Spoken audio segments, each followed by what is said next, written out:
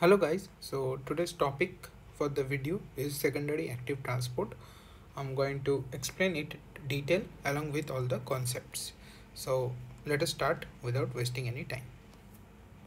So secondary active transport is basically a part of active transport.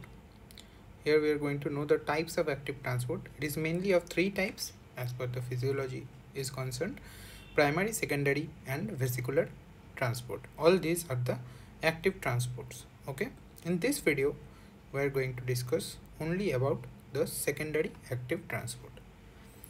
First, coming to the definition: secondary active transport. So basically the uphill or against a concentration gradient. Okay, the uphill means against concentration gradient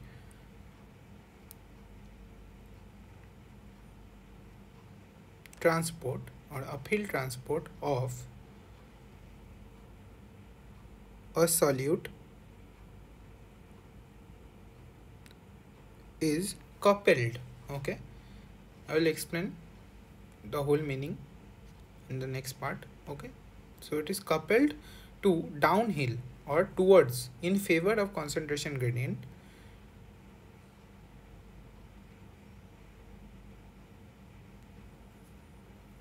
of another solute. Okay, is coupled to the downhill transport of another solute which has earlier been transported uphill, okay, via primary active transport. Okay, so therefore this second solute to which the primary solute is coupled, okay, is basically has already been transported uphill via primary active transport. Now I'm going to discuss or the concept. Okay, I'm going to discuss or tell the concept of what I just wrote in theory.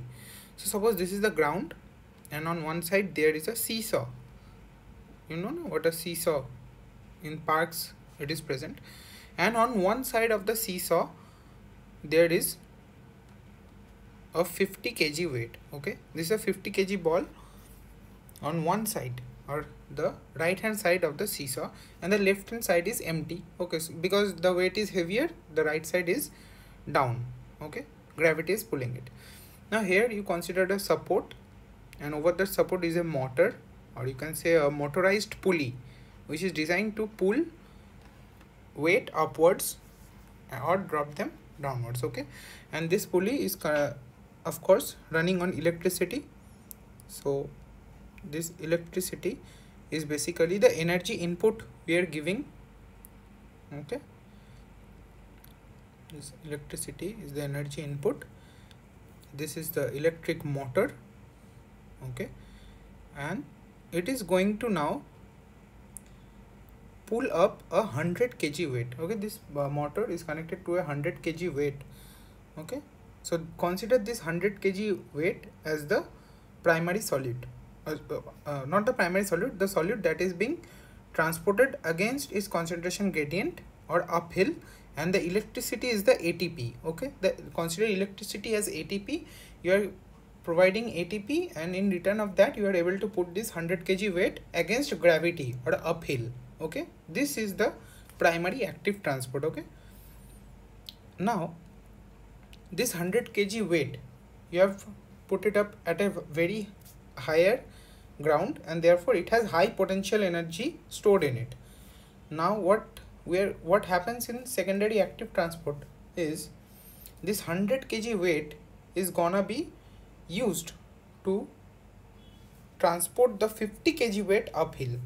See, now this 100 kg weight is suppose is dropped on the empty or left side of the pulley, which is now downhill because it has lower potential energy going from higher to lower, and this 50 kg weight is gonna be transported upwards or uphill against gravity. Okay, now you see that both these are coupled. The 100 kg it is another one solute, and the 50 kg is another solute. This 50 kg part is taking part in secondary active transport mainly. This is being transported via secondary active transport. The 100 kg actually provides the energy needed for this secondary active transport. Now consider this cell. Okay, this is the primary active transport. The solute X is been carried out of the cell against its concentration gradient. One molecule of ATP is also being used up. So this is the primary active transport where solute X is being transported uphill. Okay. Now there is another solute Y which has higher concentration within the cell but low concentration outside the cell. Okay, which is opposite for X. Now this X will be transported or coupled with the transport of Y. See, now it is going towards its concentration gradient from higher outside to lower inside X, and Y is going against its concentration gradient. So this is basically secondary active transport. So hope you guys liked the video. If you found this video useful, then please do like and share with your friends, and also subscribe to my YouTube channels. You can check out my Instagram and Telegram, Neighborhood Medico, as mentioned here below.